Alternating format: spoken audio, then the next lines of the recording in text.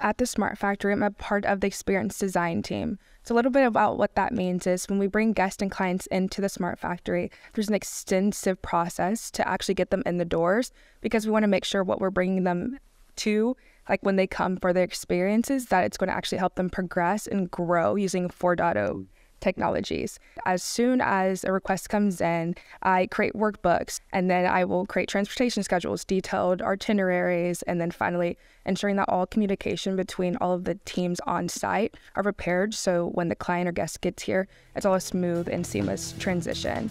It's really taught me great communication skills for sure.